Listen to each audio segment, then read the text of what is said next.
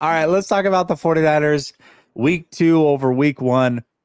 In business, often you will have week over week analysis. And with the 49ers, we only have 2 weeks to go off of, but we got to give week over week analysis. So we'll start with you, and we'll start with the positive.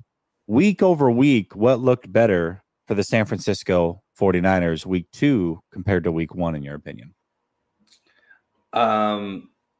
I'm going to go with, even though the numbers were the same, I guess, similar, I want to go with the special teams.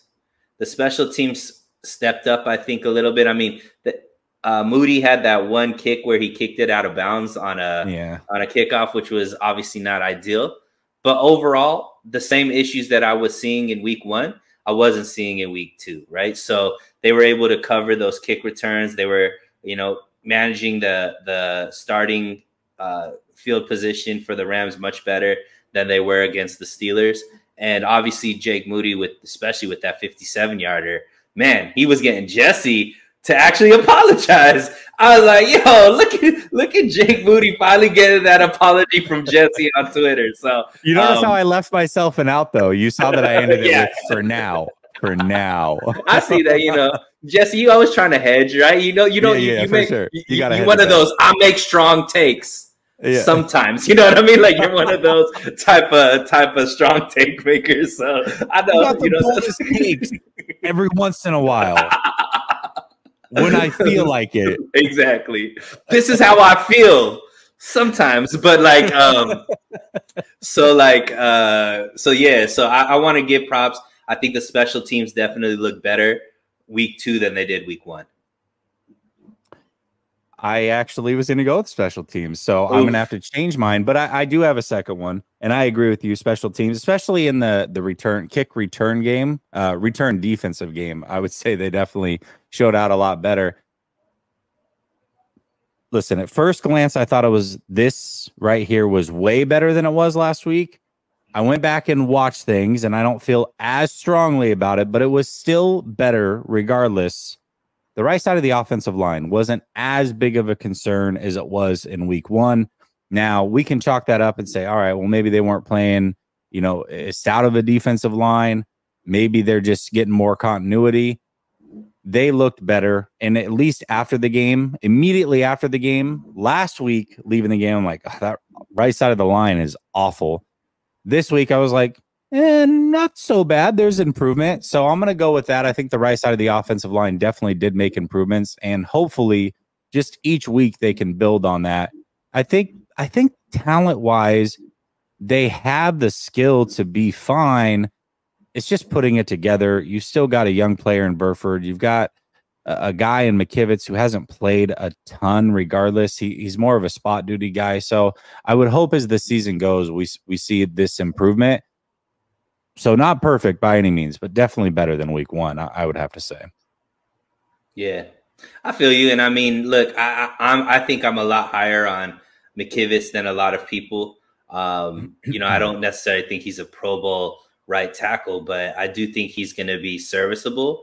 And I think the Pittsburgh game, the reason why he looked bad was more TJ Watt than his ability. I think a lot of right tackles will look that way against TJ Watt.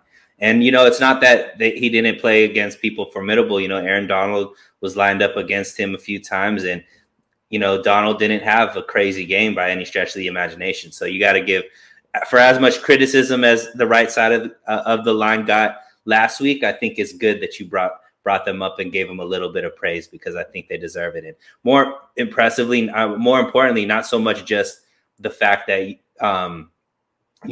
there wasn't as many sacks, and they were actually able to get some touchdowns running to the right, which was, we don't usually see all the time.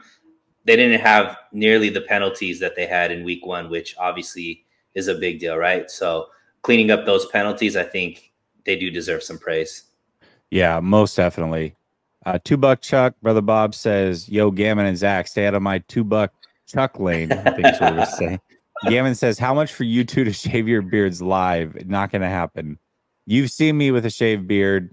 We don't want to do that again. And then $2 Chuck says, yo, Gammon and Zach, stay out of my he's making sure that he's reminding you. He's really kind of being a bully is the way that I see this. I don't know how I feel about that, Brother Bob, but we'll see how the show goes. All right. So we just gave where the 49ers improved week over week. Where did they look slightly worse, or was there a downgrade in your opinion, week 2 over week 1 in your week over week analysis? I'm gonna let you go first because I think I'm I mean, I naturally dim your shine, bro, because I just have the better takes. But that's true. You my boy. This is your channel. Let's give you some shine. Yeah, most definitely. I would say, and it wasn't bad by any means, but last week, the 49ers in particular, in the middle of that defensive line, absolutely dominated the game, right?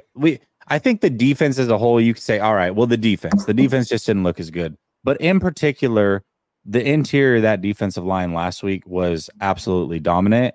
They were getting pressure on a regular basis. And I think there's reasons for that, but they just didn't play near as well as they did the week before. I think a lot of that came down to schematics. I'm sure we'll talk about that a little bit later. But overall, just not the dominant performance from them that we saw the week before. And I think because there wasn't a lot of pressure, and then the 49ers were playing soft coverage behind that, it just kind of came down to a day where the game was maybe a lot closer than what a lot of people predicted, and a lot closer for a long time than what we were comfortable with, for sure. Yeah, and mine's going to be on the defensive side as well. Yeah, I don't think that the linebackers had as great of a game as they usually do, and specifically when it came to stopping the run.